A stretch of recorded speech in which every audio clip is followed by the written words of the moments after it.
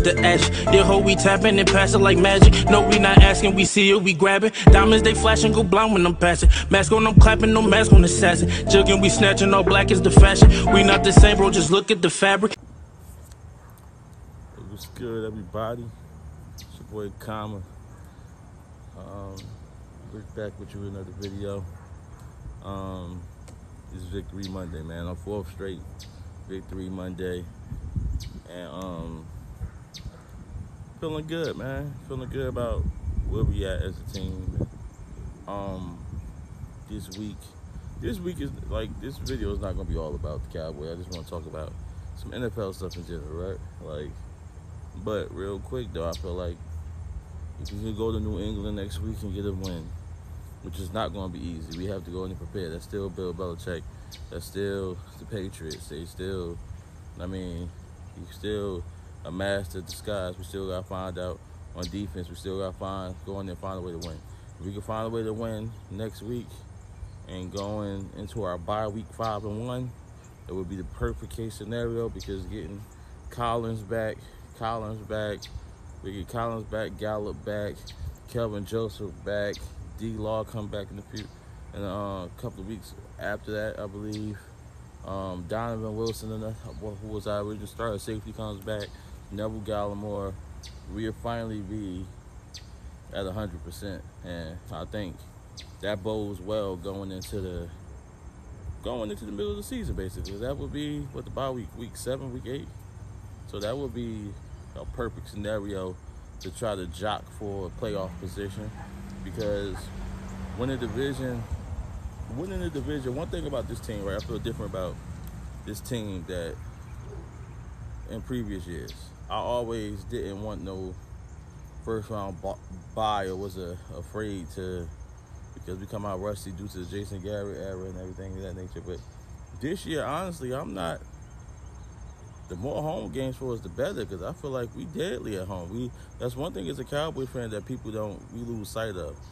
We never really had home field advantage. Like, our stadium has always been so big that most people say it was never a thing scared to go play in Dallas. And you know what I'm saying? But like now, like watching these first 3 home games, the stadium's been like rocking, man. Like, so I would love to see you keep pushing division first and get as high a seed as we can, and let's just take it from there. But yeah, man, so last night Kansas City takes a beating, man. They took a beating, there's no other way to put it, by Buffalo, 38-20.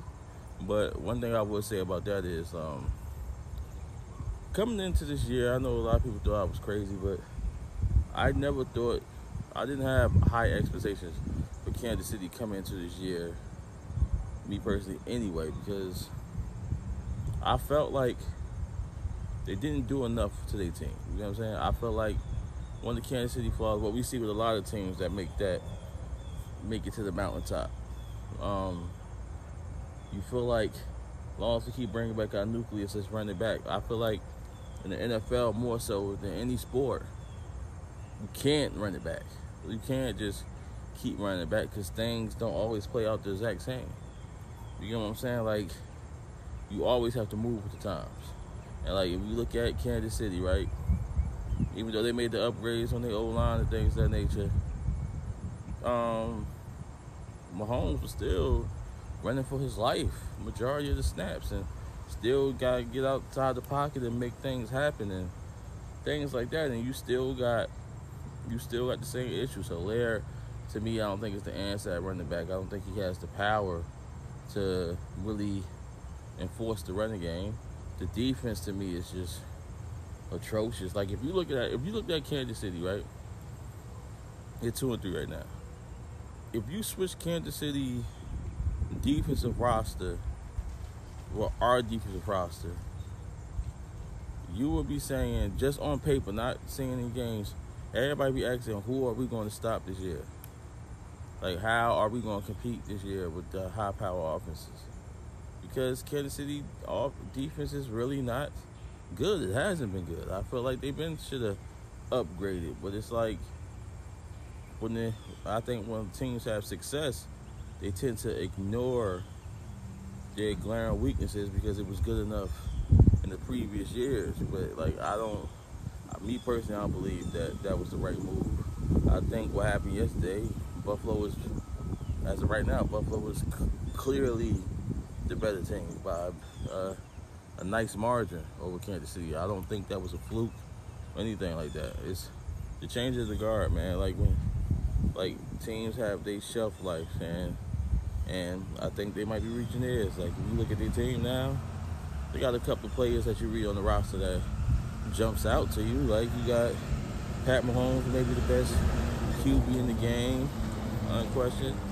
You got Tyreek Hill, who's arguably a top 10, top 15 wide receiver. Kelsey, who's arguably the top tight end in the game. Then you got, on defense, you got Honey Badger, you got Chris Jones. But outside of that, you got Miko Hardman, who's a role player. You got Robinson, who's okay. Like, these are not people that people going to jump out the window to sign if they became available today. That's just what it is.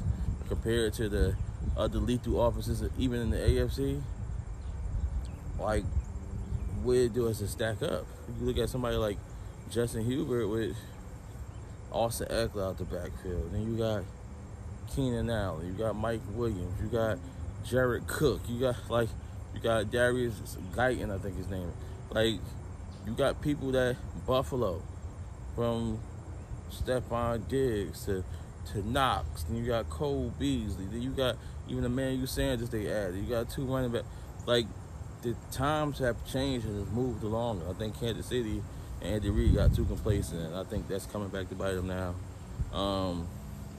Originally, I know everybody had that as a game on our schedule that we should lose, but honestly speaking, if we go on there as our roster constructor right now, as they defensive roster constructor as now, of course it's Pat Mahomes, so of course, yeah, but if we were to go on there with how they defense constructed versus how our offense is constructed, on the fact that we're going to be getting healthy at the right time, I honestly don't see what they're going to do on defense, how they're going to stop us, and how they're going to make it of course, their offense is dangerous, but how are they going to make it a struggle? Because it's like, what we could do to them or what the problems we present is going to be, they're not allowed to get 3 and outs and things of that nature, turnovers, because I feel like the game could get ugly, man. But, you know, I'm never sleeping on them because I think that's going to be a good test. But right now, I couldn't be more proud of my team. There's no team in the NFC more important than the NFL that I feel like on any given Sunday we can't hang with.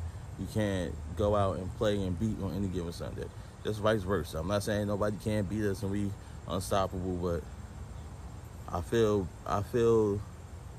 good about this team, better about this team than I felt in a long time. So it is what it is. But y'all let me know what y'all think in comments. I remember, like and subscribe.